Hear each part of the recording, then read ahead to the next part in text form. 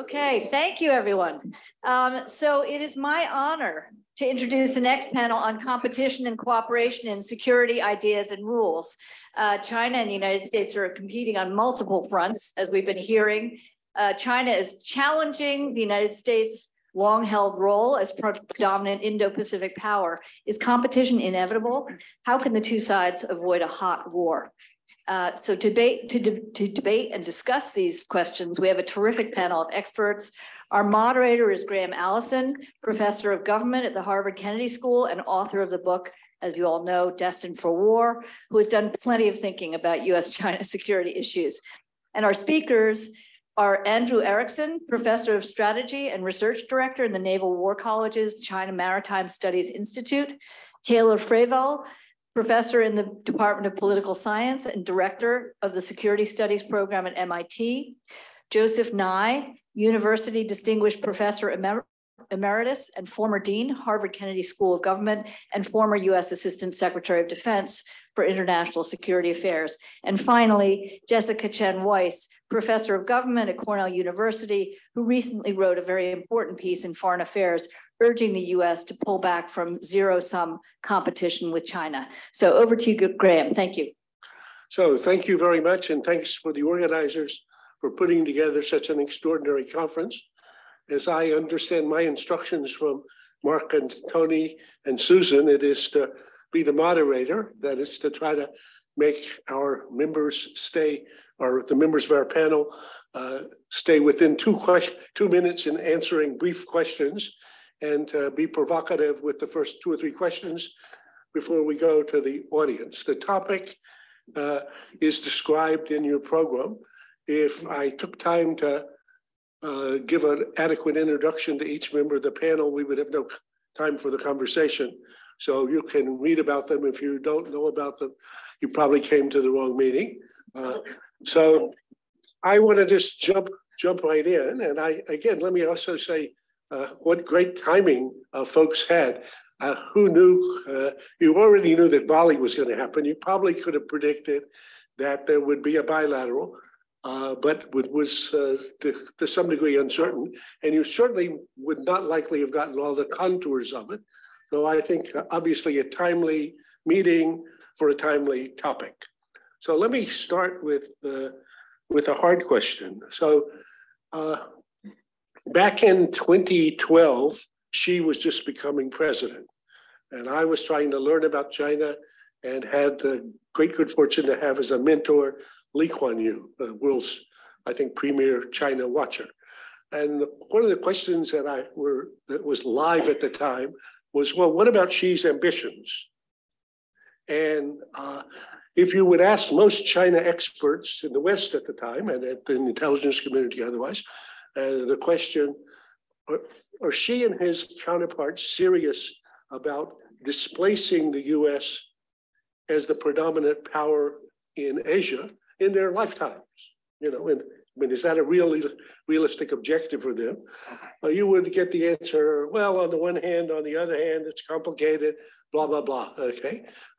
So I just asked Lee Kuan Yew this question, and actually in that little book that Blackwell and I did with the Q&As with him, we put the question. So I say to him, you know, is Xi and his colleagues serious about displacing the US as the predominant power in Asia in the foreseeable future?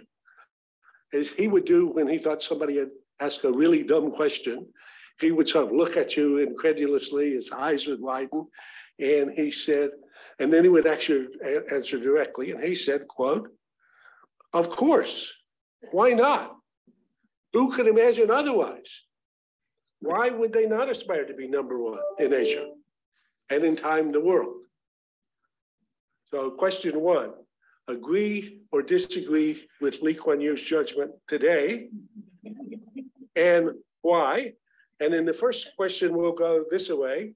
And the second question, we'll start with a question from Jessica's Foreign Affairs piece that was already mentioned and go that way. So Andrew, less than 2 minutes. Graham, thanks for this. Appreciate the chance to share solely my personal views I think Lee Kuan Yew was fundamentally onto something, particularly vis-a-vis Xi Jinping's leadership and ambitions. He has announced extremely ambitious goals going out to 2027, 2035, and 2049. It's the grandest and most strategic plan that any great power has today. I think that's for sure. What's worrying about it to me is that under his leadership and under his guidance, the PLA and China's armed forces more broadly are pursuing the centennial military building goal of 2027. This looks in its actual manifestation like a relentless ramp up to give a rather complete tool set for having military options vis-a-vis Taiwan, which he refuses to renounce. And more broadly, he is challenging the rules-based order and some of the key elements of the fabric of the international system.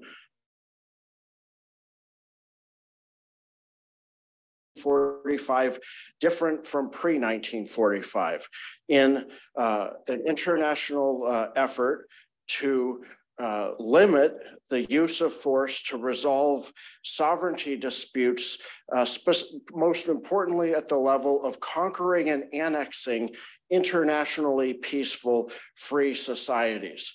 Now Putin, in control of Russia, has reopened very badly that terrible Pandora's box vis-a-vis Ukraine, and Xi Jinping is leading a military ramp up that appears designed to achieve increasing capabilities to threaten to do so and potentially to do so vis-a-vis Taiwan. So I'm fundamentally with Lee Kuan Yew's overall assessment, and I take an internationally focused interpretation of what I felt I was hearing from Professors David Shambaugh and Susan Shirk, in that I see under Xi Jinping a neo-totalitarian system, that would be one way to put it, that is engaged in dangerous overreach with, as I see it, few acceptances or credible commitments to durable constraints and guardrails. In short, I'm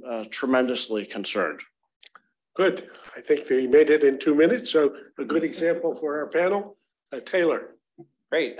Thanks, Graham, and thanks to the organizers for having me participate today. So in response to your question, I guess I would say the following. It doesn't surprise me that a regional power would want to be a regional hegemon. I think most regional powers would aspire to be regional hegemons. So in that sense, the goal is not that puzzling. And we would see this in different parts of the world and different points in history. So the question, I think, before us is, how quickly is China trying to achieve this objective and at what cost, right? Because to extrude the United States from the region is not a simple matter. The US is a major economic power in East Asia today, and more fundamentally is also a major military power in the region through its alliances with South Korea, with Japan, Australia, New Zealand, the Philippines, and Thailand. And if anything, the alliances are sort of growing stronger and they're tightening. We saw most recently the trilateral agreement between Australia, the United Kingdom, and the United States called AUKUS to build nuclear-powered submarines, but really it's a framework for much broader military cooperation. And so China may have this goal, but it's gonna confront a wide array of challenges in order to be able to achieve it. And if we take a sort of a traditional sort of international relations sort of definition of hegemony to be the only major military power in the region, then China, to achieve that goal, is going to have to find a way to push the United States out, right? And I think that's going to be really difficult. The US will not go willingly. The US allies will not want the US to leave. And if anything, trends are sort of pushing in the opposite direction. So I think we're going to see more of a new military balance forming that China's going to find pretty difficult to manage, although as Andrew noted, its capabilities are increasing and it has a very set of ambitious sort of modernization objectives, but it's a complicated region, lots of unresolved disputes, even especially Taiwan, before one considers the broader sort of question of the US presence. And then, of course, other countries in the region have a say, do they want the United States to leave or not? And so again, hegemony, dominance, of course, if you can get it, why not? How much are you going to pay for it? How hard is it going to be to achieve? I think in the case of East Asia today, it's not a simple matter. And so he was right, but he didn't really he didn't really say how you're going to get from A to B. And I think that's a really important further question. along in the chapter, but we won't go there right now. So, Joe, you've thought about this question over many decades, and looking at it in 2022. Lee Kuan Yew, right? Wrong? Well, it's always dangerous to disagree with Lee Kuan Yew. I think the quote you have is actually right, Graham. But I also had a conversation with him a year or two after that. And I said, not do you want to, but can you? And Lee Kuan Yew's answer was, the Chinese can mobilize the talents of it was then 1.3 billion people. But the US can mobilize the talents of what was then 7 billion people. And he said, what's more, the US can recombine these talents with a diversity and creativity that ethnic Han nationalism can never achieve.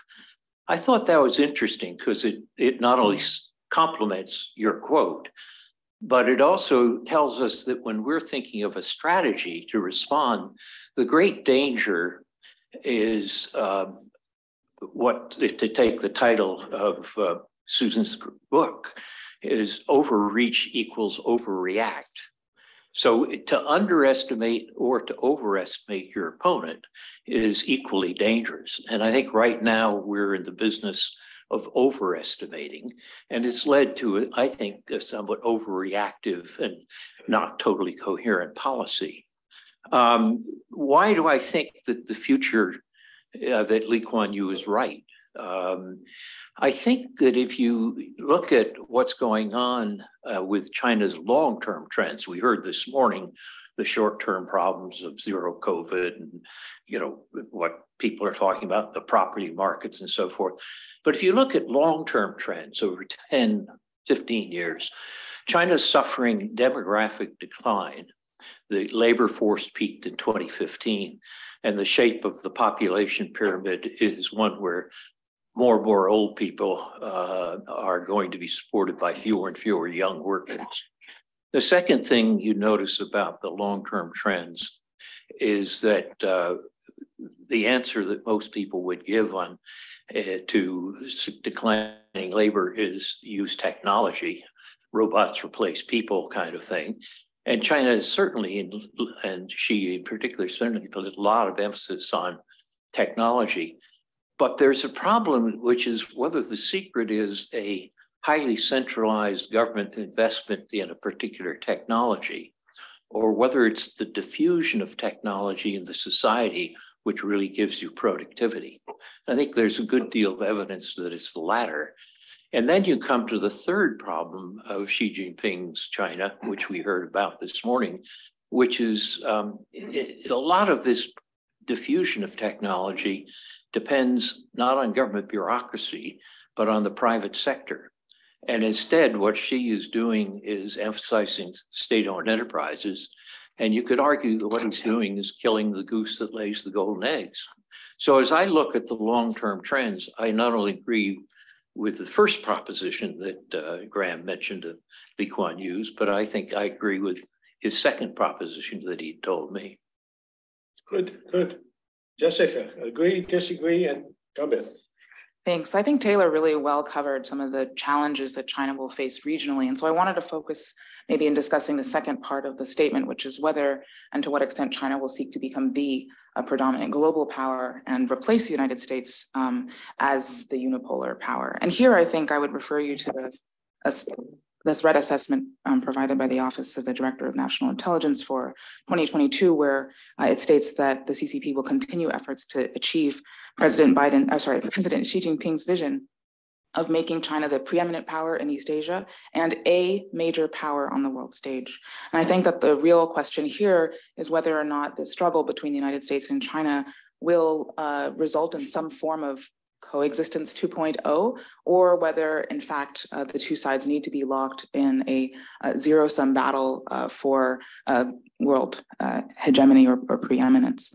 And so, in my view, I think that remains an open question. I don't think that a country's strategic intentions are ever, etched in stone. Certainly not something that was, written down secretly, hidden away, and indeed, in between the stated aspirations, which set out a direction for indeed world-class leadership, preeminence, et cetera, there's a key question as to what form that might take, to what extent these are mutually exclusive visions of international leadership, and then to what extent might we indeed find terms of coexistence between these two views. Okay, let me do one more round on this one before I do Jessica's question. So as we try to think about this, I think Taylor's proposition is that why wouldn't a regional power seek to be a regional hegemon? And especially if it's a rising power, if it's becoming stronger. So I try to put this against a historical canvas, and I ask about let's say, for example, the rise of the US at the beginning of the 20th century, and Teddy Roosevelt, and what he thought about there being foreigners in our hemisphere, as he put it. Why was Spain dominating Cuba? What were the British and the Germans doing trying to settle a territorial dispute in Venezuela? Why shouldn't he take another bite of Alaska? Or of Canada to add it to Alaska. So if I look at this against on a historical canvas, doesn't it seem quite normal that if it as China becomes bigger and stronger, it'll seek to be more influential in its region? Let's just take the region to start with. And then the fact is there's some other major powers there, and that the US thinks of itself also, and is, an Asian power and a Pacific power. So that makes it slightly more complicated. But British thought they were a Western hemispheric power. They had been for 100 years. And that was how we had freedom of the sea. The US had no capacity to do that. So how much of this is baked into the structure of geopolitics, and how much is peculiar to China? Or another way to think about this, if Teddy Roosevelt were consulting with Xi Jinping, would he say, why are you being so assertive? Or would he say, why are you being so cautious or so timid? So, Andrew? Well, I think there's some critical historical changes that make today very different from that era, without even going into the Roosevelt corollary and some other important nuances to that discussion. The post-1945 international order is fundamentally different. I think that's extremely important, and we should never go back. There are many reasons I need not enumerate here. Second of all, if we're going to talk about international politics and security and things that have shaped that in the post-1945 era, certainly nuclear weapons are also extremely important. So against that backdrop, I don't think that there is a legitimate or a practical basis for the PRC under Xi Jinping to cite previous historical patterns of great powers arguably throwing their weight around to say that China should have the same rights or breathing room or something like that to do it today. And I think it's very important to prevent that Pandora's box from being further and further opened. The international system is riddled with tragedy and inconsistencies, but overall we're far better off with the post-1945 world we've built with so much blood, treasure, institutions, and frankly, various means of deterrence. So I don't think there's a durable and compelling historical analog that survives that transition, nor should there be. And I think American efforts to prevent that terrible Pandora's box from opening widely are largely supported in the East Asian and Indo-Pacific region. And it gets back to the issue of alliances and partnerships, and also military development and balancing or hedging against a perceived rapid meteoric buildup in Chinese PRC military power that we've seen. Taylor? Yeah, so you started this. So. I started this. I'll keep at it. So nuclear weapons was the first thing I was going to say. This is a very different world. Setting aside everything else, I mean, if Britain had nuclear weapons in the 19th century, like, would they really have left? I'm not so sure. Or how hard would it have been to get them to leave? I'm not so sure. So we have to understand, not only are we in a nuclear era, but of course, the US provides extended deterrent guarantees to a number of the allies in the region as well. Second factor I would point to would be the kind of complexity of China's regional environment, right? It has 14 neighbors on land. It has 8, or however you want to define it, at sea, right?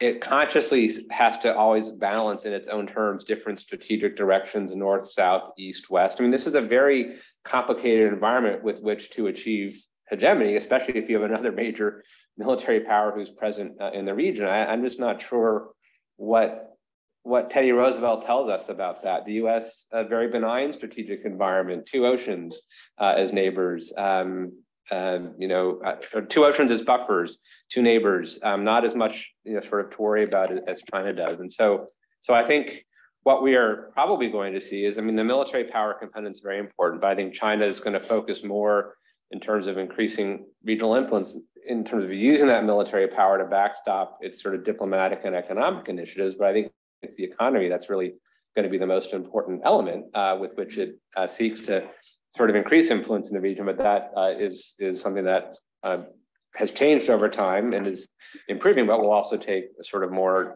time to come. So I think there are just a lot of differences from the earlier period. And I know history doesn't repeat, it might rhyme. I'm not sure how much it rhymes in this particular context. Yeah, all historical metaphors have similarities and differences. The problem with the Teddy Roosevelt example is alliance structure. Lord Salisbury's Britain was worried about the rise of Germany. They needed an American ally, despite the outrageous things that Teddy Roosevelt did. Graham and I go fishing together in a place in southern Alaska where Teddy Roosevelt rigged an international commission to get a chunk of what would otherwise be British Columbia for the US. However, the Brits put up with that because essentially they weren't worried about Germany and they were about the US. Transfer that alliance question to East Asia. Susan mentioned that I once said only China can contain China. Well, they're doing a pretty good job of it. If you look at the structure of alliances in East Asia, the world's 3rd largest economy, Japan, is much tighter with the US today than it was 20 years ago. And we now have the Quad, which includes India, which previously was very delicate about even meeting, which has now met several times in person. And if you look at the AUKUS or the AUKUS deal and the questions of bringing Australia into this, you see that China has done a pretty good job of creating alliances against itself and is doing a pretty good job of containing itself. And if you say, okay, but there's Belt and Road and there's the attractiveness of China. Well, look at China's soft power. When you go to the Pew polls, the international polls that are most reputable, and you ask which countries do you see as favorable, and Xi Jinping has said that he needs to increase China's soft power, it looks like, by all the polling I've seen, that the US is far more attractive to all other countries in East Asia than China is. And that it's going to be very hard for China to change that because of the reasons that Taylor just said. If you have disputes with a good number of your neighbors, including India and the Himalayas, or various things in the South China Sea, it's very hard to put up a Confucius Institute in New Delhi and make yourself attractive if Chinese soldiers are killing Indians on the border. So on both the alliance structure and the soft power issue, I would say that we can't go back to Teddy Roosevelt. Jessica, any last comment on this one? Yeah, just building upon those excellent comments, I would say that, as Jonathan Kirshner pointed out in his recent book, An Unwritten Future, the drive to seek regional hegemony rather than just leadership or preeminence would be the only thing that would actually derail China and, pose a fundamental threat to its security, much in the way that we have just described, this, China containing itself by provoking this concerted reaction around it. And I would just say on the lessons of history and what the structure of international politics requires, obviously there are important structural drivers and historical analogies, but nonetheless, I think we risk overstating their predictive power. And in fact, if we rely too much on them, I think we tend to neglect our own agency and certainly the agency of leaders in Beijing to choose a wiser path that avoids such a conflict. Okay, let me now turn the panel back around to the policy front.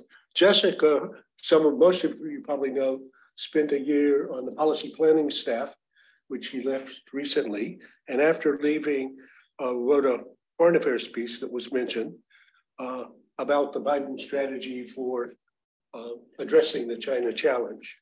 And if I quote here, US politicians and policymakers are becoming so focused on countering China that they risk losing sight of the affirmative interests and values that should underpin US strategy.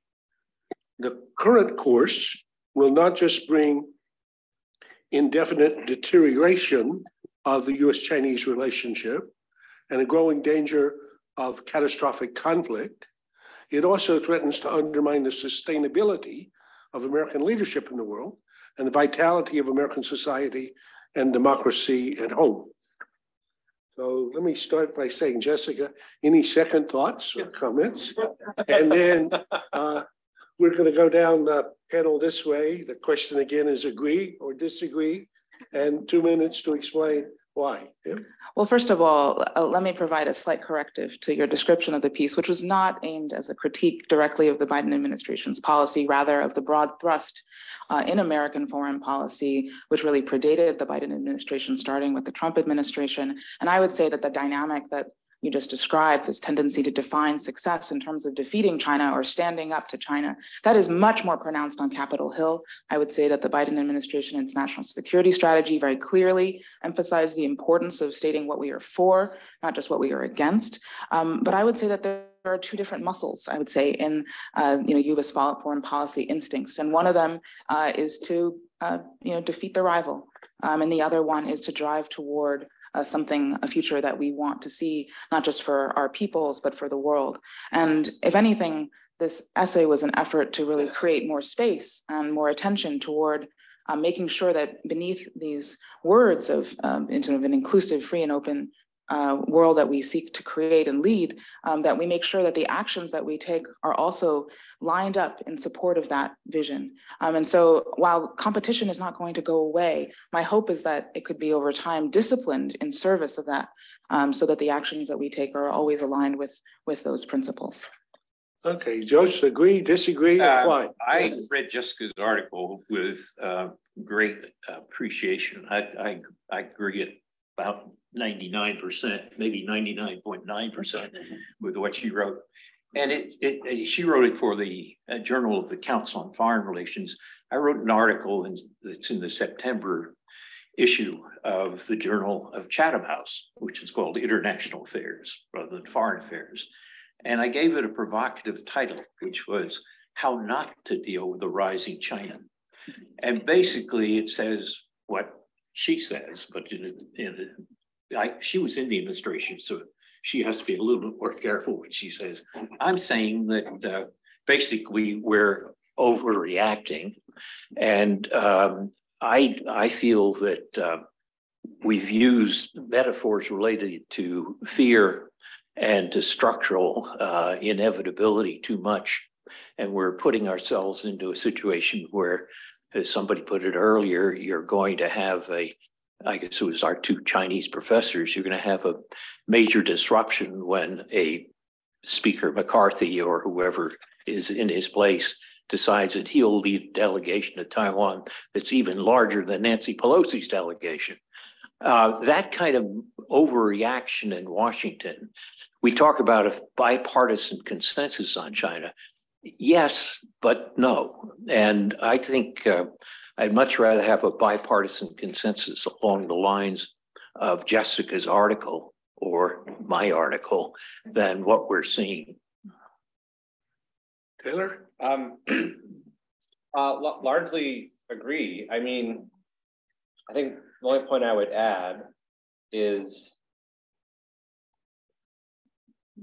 the administration and a lot of the public commentary on what it's doing in China, and sometimes I think repeating the challenges of the previous administration, which was viewing confrontation as an end in itself rather than a means to something else, or viewing competition as an end in itself rather than a means to something else. And so there's not yet quite the vision of sort of what the future will sort of look like and how we're going to mobilize these competitive tools. And so it's very easy to build support for, the coming McCarthy visit, right, in the April recess, which is going to probably precipitate a really significant crisis. And the reason why I think many of us are concerned about that now is because we don't necessarily see the relationship in a place where something like that can be kind of effectively sort of managed, in part because it's sort of the narrative as it sort of exists in Washington that undergirds the bipartisan consensus doesn't leave a lot of room for more nuance and thinking, how might we approach something like this, right? What would sort of the administration actually do? Would it actually encourage Taiwan not to invite McCarthy, right, to preempt it? Or would it not want to incur the wrath of Congress leading into the next election, right? And sort of say, well, this is co-equal branches of government and so on and so forth. It just has to happen and you have to deal with it. And so I think we're still kind of missing this sort of sense of what our goals are that we can then assess our policies against. And in the national security strategy that, it was 2 years. It came out so late. But the 11th edition, the 11th revision, yes. 3 times. But I think there was one or two mentions of peaceful coexistence with China, but no description of what that actually means. And so I think we're in a very challenging situation going forward. Andrew? I'll be the first to say I think it's a very sad state of affairs, but when I look at what came out of Bali and bilateral discussions and the readouts, I don't see a basis for deep cooperation. I'm sad to say that, but I don't see evidence that China under Xi would be willing to accommodate, make the most of first move, or make a major credible agreement in any particular area. In fact, some agreements under have been particularly not respected or honored under Xi. Look at the treaty enshrined commitments vis-a-vis Hong Kong. Look at the pledges to the Obama administration regarding cyber, South China Sea. Look at China's own agreements with Ukraine. Unfortunately, we're just not in a credible place. I think the administration has articulated some very positive, broad visions, inclusive visions, and is actively advancing them. Look at President Biden's energetic attendance at COP27. Xi Jinping, sadly, was a no-show, and China's doubling down on coal, which is just about the worst approach to the climate. And bringing it back into this room, I would ask anyone to correct me, but in today's PRC under Xi, I don't think there's any equivalent to a high-profile conference like ours today, with a concluding panel on the subject of toward Coexistence 2.0. What should China do? And I think that's a large source of the inability to have a positive, shared, productive, even just a clear-eyed set of durable, credible arms control negotiations, such as the US and the Soviet Union were capable of to great effect in the latter stages of the Cold War. That's part of the concern I have, this seemingly reflexive official PRC invocation of the trope of a Cold War mentality.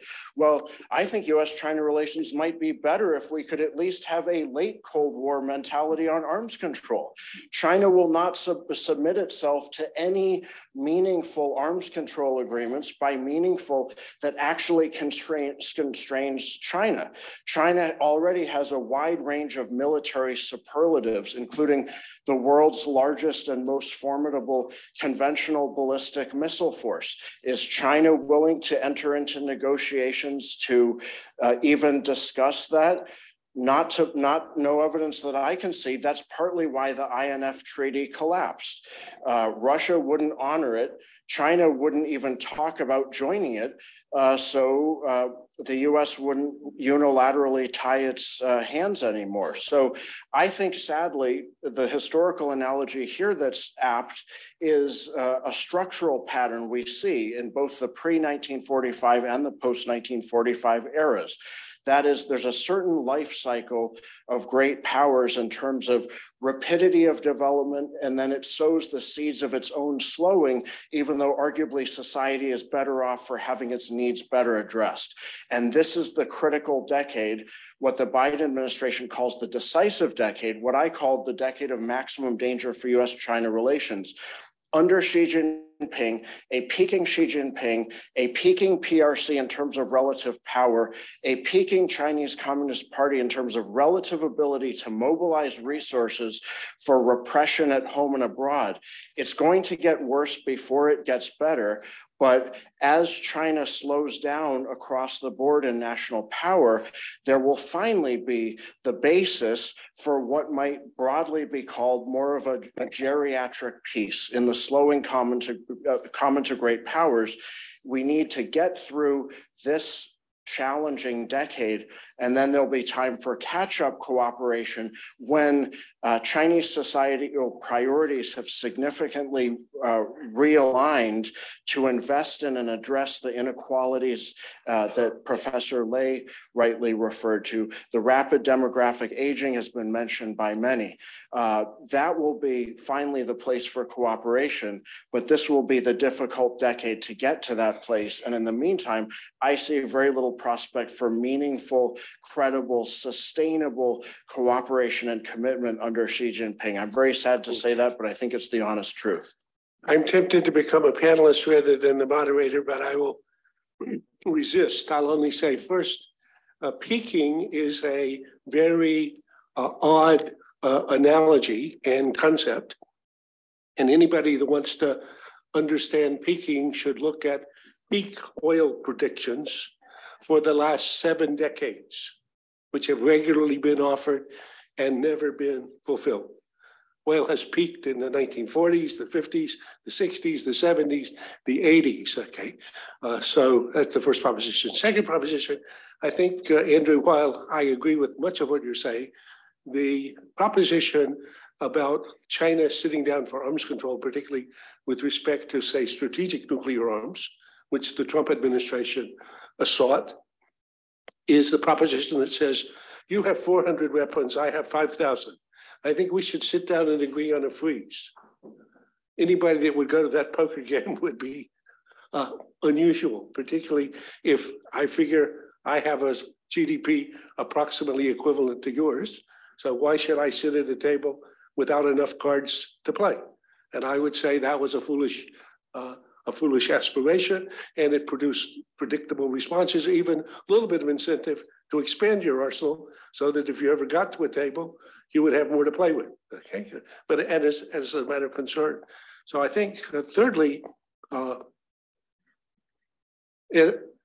I see this as two set of compelling, contradictory imperatives. in terms of the overall relationship. On the one hand, geopolitically, this is destined to be the fiercest rivalry we've seen historically, I believe, okay? I suspect. Secondly, on the other hand, and it really matters who is successful, because as you say, the international order and the rules that we would like to live under. On the other hand,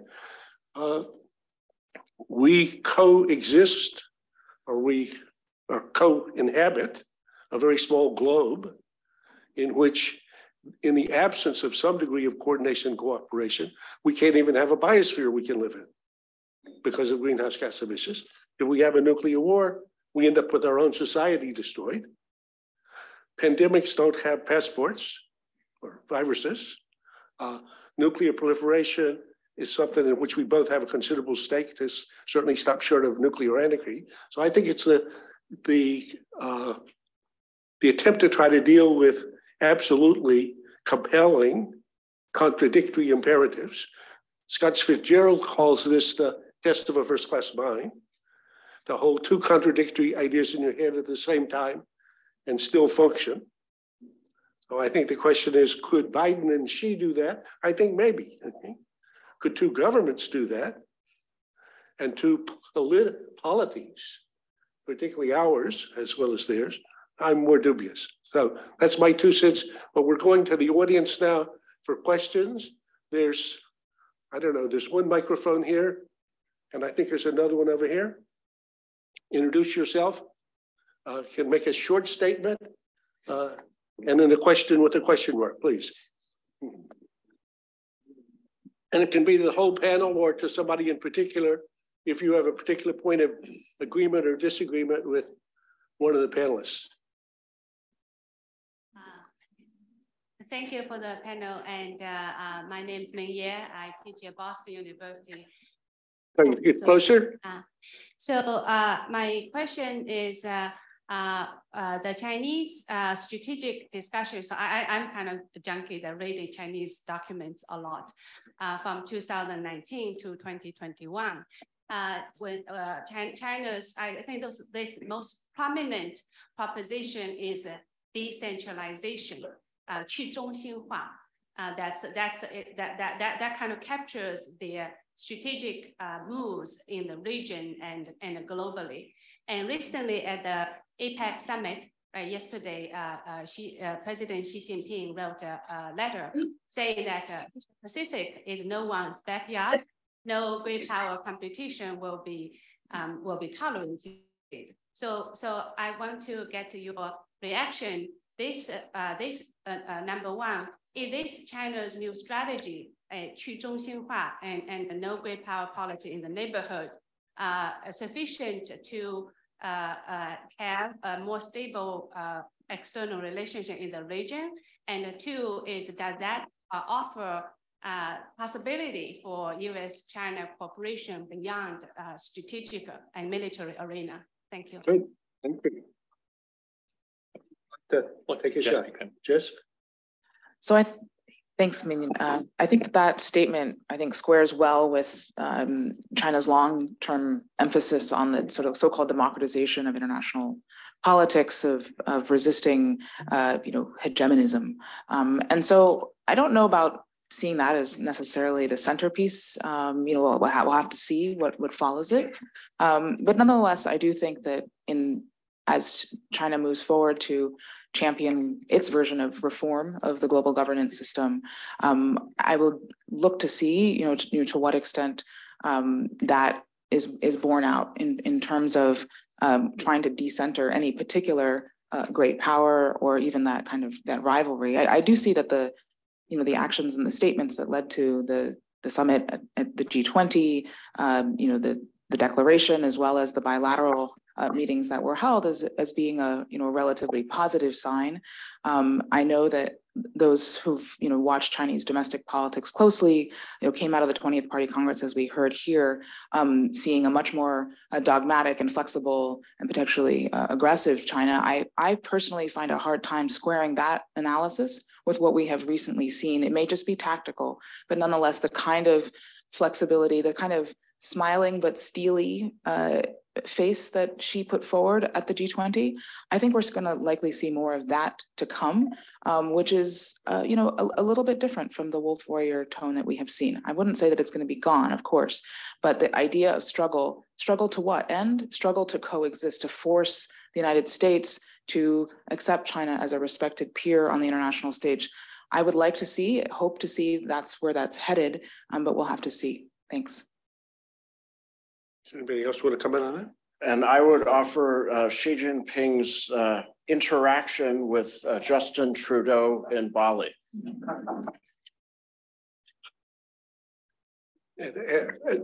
Andrew, I don't want to be too ornery here, but I would say that was attempting to remind people that if you can't have a private conversation, you're not going to have another private conversation with me. Okay, please. Rajawali, investment banker, unfortunately. You need to get close to the microphone. Yeah. Yeah, Rajawali. I am currently an investment banker. Have worked with a lot of state-backed enterprises over the course of my career, particularly in the energy sector. Thank you so much for your time. 2 questions, both short, building on each other. The first one being, I really appreciated the historical canvas point that you made. However, I guess if I take the 2 issues that you offer, geopolitics versus maybe China idiosyncrasy in terms of outward expansion, I guess question 1 is perhaps is another apt explanation for this outward move ideology, ideological entrenchment and exaltment. And building off of that, going back to the first talk, where some of our speakers talked about macro issues and particularly economic securitization being more important to this cooperation than leadership, does the ideological point perhaps supersede that and have scary implications?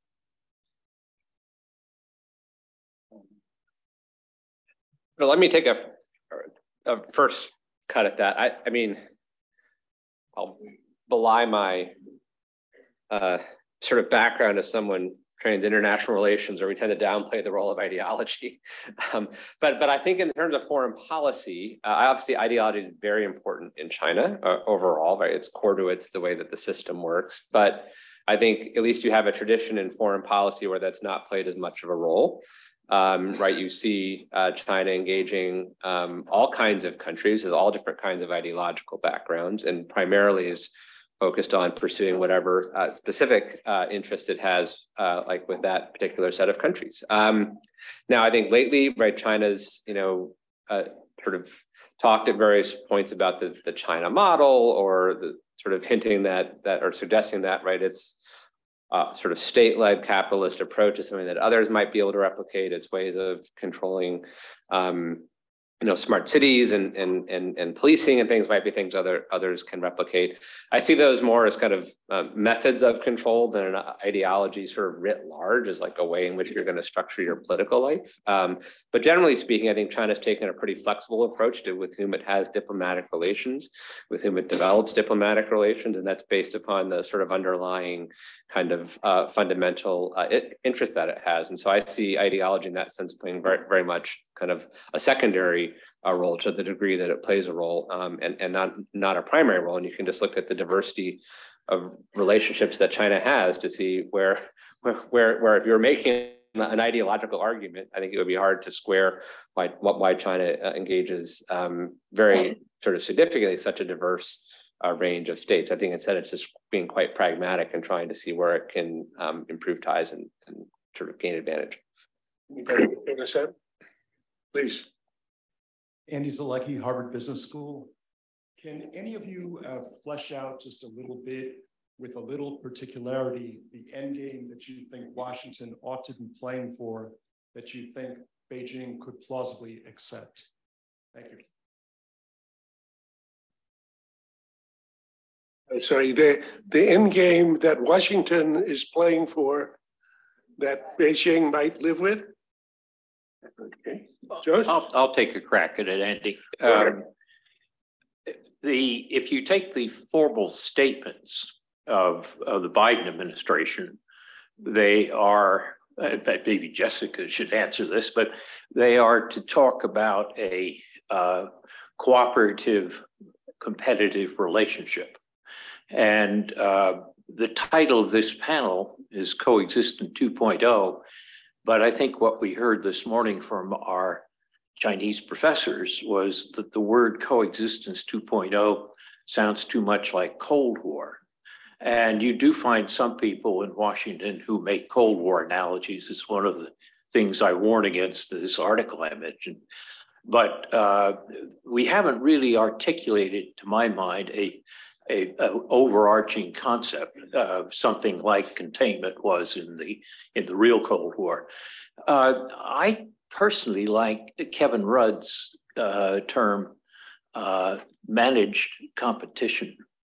And I think what we've seen so far is much more on the competition and not enough on the managed, though Bali may begin to change that, even if Kevin McCarthy manages to reverse it in a few months. But I think that idea of a managed competition is interesting and important. So I think an Australian has said it better than Washington. Let me just say that on terminology, we don't get too fixated on terminology, but I don't think we've done as good a job at this end of expressing what we want as we should. The basic proposition, I think, is that the US does not pose an existential threat to China. China does not pose an existential threat to the US. This is not like Nazi Germany or Stalin's Soviet Union.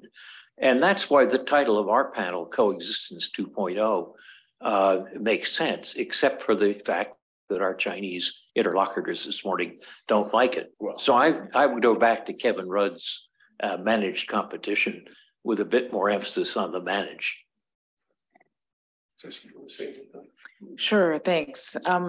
I think it's going to be important but tricky, and it's going to have to look at multiple different domains, coexistence, and what's the end game is going to vary, I think, by domain. I would say that the United States does not pose an existential threat to China, and that China does not pose an existential threat to the United States yet, but I worry about the direction of competition leading to increased insecurity on both sides, not just in the military domain, which we've been talking about, or regional alliances, but also in terms of the integrity of our democracy. And of course, they have similar concerns on the other side. And so to my mind, a potential form of coexistence could look like, a renewed emphasis on the United Nations, the Westphalian basis of the UN Charter, reinforced, bounds around the sovereignty, non-interference of these equal states. But of course, that's not enough. That's sort of the lowest common denominator. And so when we think about the rules-based, so-called rules-based international order, not as a single order, but about many nested orders, could we think about having both the kind of fit for purpose coalitions that drive forward higher standards or quality standards in various areas, but also an equal effort to drive forward and kind of revitalize some of the encompassing institutions that have, I think, to date really stagnated or been paralyzed by a growing geopolitical rivalry. I would say the United States is not a status quo power. We have not been since the Trump administration, and I would say continuing today, there are questions about, to what extent the United States wants to support and reinvigorate, not just in name, but in deed, the various institutions that have, long brought, I think, a measure of stability to the world. And so I think when I think about what is it the future that we want, it also has to be across the board. Where are we going to reinvest, and also not just reinvest, but reform? Because unfortunately, I think that part of the reason that China has been so successful in tapping into the resentments of much of the world is that the system is a little bit outdated.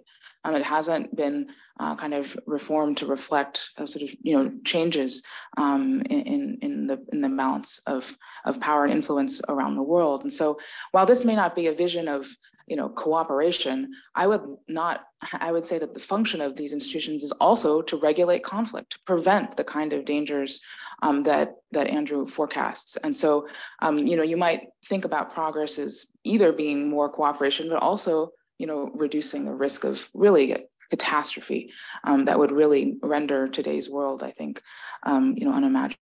Andrew, quick. I don't unfortunately think a UN approach will work because look how China and Russia are cooperating to undermine those very principles of state sovereignty, such as Ukraine, a sovereign, indisputably sovereign nation. And when we talk about managing, the question is how to manage, who will manage, on what basis? And I think there we run into the fundamental problem. I at least have yet to see an argument that the US should accommodate, enter into some sort of management agreement approach discussion. I have yet to see such an argument that comes with any evidence that China itself will actually accommodate. In what area? Can anyone name one specific credible example? I have yet to hear one. Okay, good. Let me drill just a little further on this topic for a second. We have 10 minutes left and we're going to get to the questions, but on the question of a quote existential threat that you put, Joe, which I generally agree with, but if I try to ask about the current course of events, so there was the Pelosi visit, there was a predictable Chinese response. There's likely to be a McCarthy visit. There will be a predictable Chinese, another big slice of moving closer and closer to demonstrating a capacity to create a blockade around or a noose around Taiwan. In the politics of the US today, Republicans and Democrats continue jumping to the right of each other to see who can be tougher on China, whatever advice this panel or anybody else offers. And I would say that's baked into the dynamics of the democratic process that we're watching here between now and 2024, 25. So Mendez, the Democratic chairman of the Senate Armed Services Committee, and Lindsey Graham put in the Taiwan Policy Act that they were proposing to recognize Taiwan as a non-NATO ally. So if I were Chinese and I thought Taiwan were an integral part of China, I might think that might be an existential threat to me, or at least to me if I were the leader of China, and a lot of other people believe that. So Joe, is that an existential, quote, existential threat? It could easily become one, in the sense that if China interpreted it as the way we would interpret, let's say, Chinese holding Hawaii away from us. And so they felt they had to go to war, and the war escalated to nuclear. That's clearly existential threat. It's symmetrical, both directions. So when I said it's not an existential threat, like Hitler, it's not that China is trying to take over the United States, and it's not like we're trying to take over China. Could we do something really stupid and create an existential threat? Absolutely. And then the even harder question, which we maybe will leave to a later panel, is if we could do something incredibly stupid and are likely to do something incredibly stupid, can smarter people think of any way in which, given the realities of American politics, we could stop short of stupidity? I don't know the answer to that question, but I'm leaving it to Tony's next panel. But this gentleman, you've been patient, please. Thank you so much. It's a great conversation. Again, Harry, I'm a student of Kennedy School. I have two claims, historical claims, which could be wrong. The first one is China has never claimed or able to claim hegemony, global hegemony in its thousands of years of history. And the second claim, which could be more controversial, is that China in its history react more towards its external threat and react defensively through defensive actions instead of offensively, aggressively outside Chinese border. And my question based on these two claims is that can China behave offensively? And how would an offensive China would behave from the US perspective? Thank you. Taylor, you've actually written about this, yes. So on your first historical claim, I guess you'd have to ask all the people that were absorbed into various Chinese dynasties, Qing in particular, for example. You could describe that as a kind of hegemony if you want. But I think the more pressing question is the second one. And here, the real issue is, say, post-49 to date. I think you could make the case for a lot of China's uses of force. They were limited to its neighborhood. They were, at least from China's standpoint, defensive, even if some of them militarily are quite offensive, such as the devastating invasion of Vietnam in 1979. But China was also quite a weak military power, right? It had no means to be offensive. That's changing. And it's changing, as Andrew mentioned, quite significantly. I think it's going to take longer for China to have some of the more globally oriented capabilities. But nevertheless, I think one can certainly not discount the possibility, right, moving far beyond Taiwan, that a much stronger China could see that it has this great tool in its military power that it could use more effectively than before. And here I'm reminded of the Chinese Civil War. So the strategy of the Red Army in the Civil War, right, was actually quite defensive in many ways, seeking to conserve strength because it feared that it would be wiped out by the nationalists. And Mao had this sort of three-stage plan, right? The strategic defensive, the strategic counteroffensive, and the strategic offensive. And as post-45, right, as the PLA became stronger after it renamed itself, right, it certainly went on the offensive with the nationalists in quite a significant way when it had the capability to do so. And so I think that's an important lesson for the future. Now, the question is, at what point in the future would we get to a period where China might have these capabilities? That's a tough question to answer. I think China sees many, many challenges in becoming a modern military. And I think it has a lot of challenges in becoming a truly global military. Not to say that it can't get there, but it's really quite challenging. And in the interest of time, I won't sort of go into the reasons, but I wouldn't simply say for these two past observations that we can sort of be confident, right, that the future will be sort of harmonious and peaceful, because I think the capabilities you have, certainly, right, more broadly speaking, international politics will shape the things you might think you can do. Great. Andrew, quick, brief.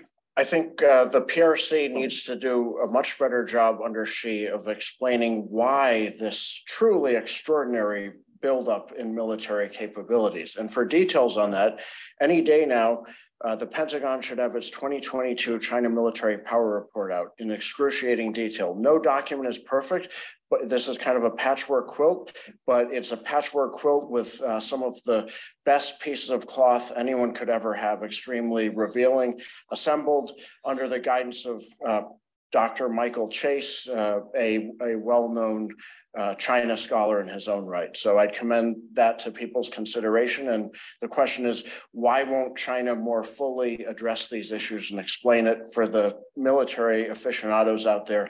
Look specifically if the DF-27 and PHL-16 are addressed. These are very significant missile systems. Good advertisement for a good product that'll be provocative. The bosses tell us we have 4.5 minutes left. So I think we're going to take the last two questions. Just take this gentleman and the person behind you together to put your questions, and then we'll do the panel. And I apologize for the others that are up. Please, sir. Thank you so much for the panel. My name is Yunjie Zhang. I'm with the Fletcher School. I'm a master's student there. So my question is, what do you think of the idea that China's current foreign policy is washing away the center of shame and fending off Western dominance? And what role does that ideology play in the holistic US-China competition view? Good. Please. Thank you, panelists. My name is Shulin Jia, a Harvard Kennedy School student coming from a global health background. I have a question for Dr. Nye and the panelists about synergy of China and US soft power and how to leverage that in international development. Thank you. Okay, so who would like to take the first question?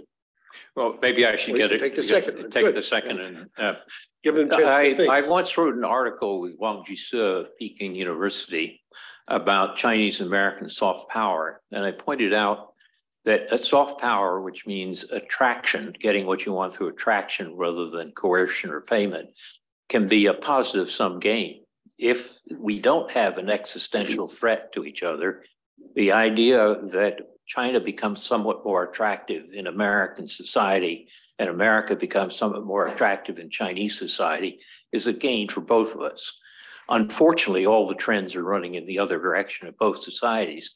And I think part of the answer is the role of nationalism. We talked earlier about ideology, but we haven't spent enough time on nationalism. If you look at the century of shame, why is it that China harps on this again and again? And the answer is because it plays to Chinese nationalism. And if you ask the question of why is China playing so much on nationalism, it's in terms of the performance legitimacy that we heard about earlier. If you don't get the performance legitimacy you want from the rate of growth, you get it through nationalism. And I would give you an anecdote, which is a classic case of this. China spent a lot of effort negotiating an investment treaty with the European Union just before the Biden administration came into power. The Americans were against it. The Chinese scored a coup by getting this treaty. Some German members of, they were European members of parliament, criticized China over its human rights policy in Xinjiang. And China essentially then proscribed those EU parliamentary members going to China, which meant the EU then said, we're not going to go ahead with the treaty. That's a clear case of shooting yourself in your foot for nationalistic reasons, just like wolf warrior diplomacy was a way to shoot yourself in the foot for nationalistic reasons. Wolf warrior doesn't appeal to people overseas. It doesn't increase your soft power overseas. Wolf warrior stimulates your nationalistic impulses at home, and that helps the party maintain control. So I think in addition to ideology, you have to think about the effects of nationalism. And I think that answers, to my mind, both the questions. Good. Anybody else want to make a comment? Please. So 2 decades ago, I had an extraordinary experience as an intern at the US Embassy in Beijing. I was supporting a congressional delegation. And as part of that, I had 2 hours on the Great Wall with then Senator Joe Biden. I've never met a more pro-personal engagement person in my life.